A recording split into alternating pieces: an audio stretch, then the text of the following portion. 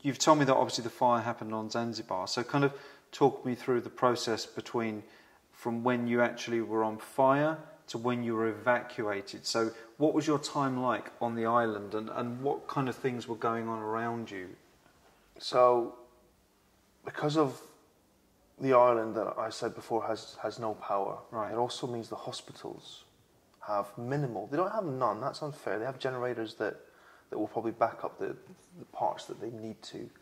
But it's also maybe a 2-hour drive away from where I was. A 2-hour drive? Roughly. Maybe longer. What's stone time? Yeah, maybe 2 hours. In the dark, without petrol, because the petrol stations have no power. So the car, we don't know if it would make it, and I wasn't in a good way.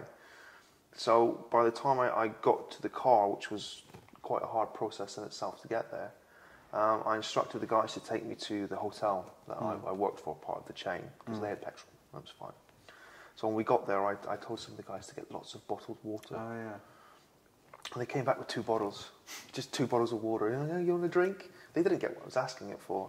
What I needed was lots and lots of water, because the pain I was feeling was the burning sensation. And that doesn't go, you can't get rid of it, because I was burnt all the way through.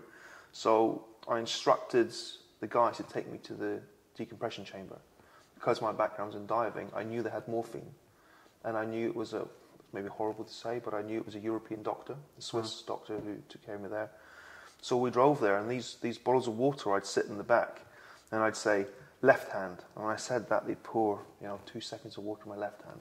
Right hand, head, left leg, left ankle, back. And for the whole, it must be about half an hour away, which they didn't know the way. So while we're doing it, I had to tell them where to go, because they were unsure where the chamber was. Jeez. And that was, all this water was, the car was drenched as well, but that was just trying to soothe the burning.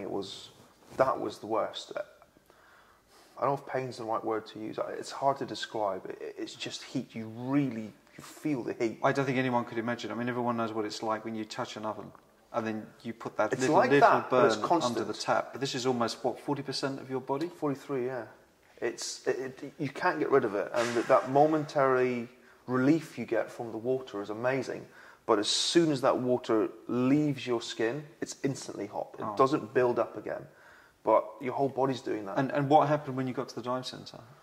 The chamber? Yeah. So we couldn't tell them we were coming because there's no power. Right. So it was a bit of a shock when we turned up, but they knew who I was. Yeah. And they took me in, and I emptied the morphine supply. And they took me to a bed, and my nice legs, where I'd lost my skin, my suntan, they were full of gravel because I dragged myself across the car park to get in the car. And they took all the gravel out of my legs and started cutting away the skin. They did what they can. We have to remember, these are diving doctors. Yeah. They're not burn surgeons.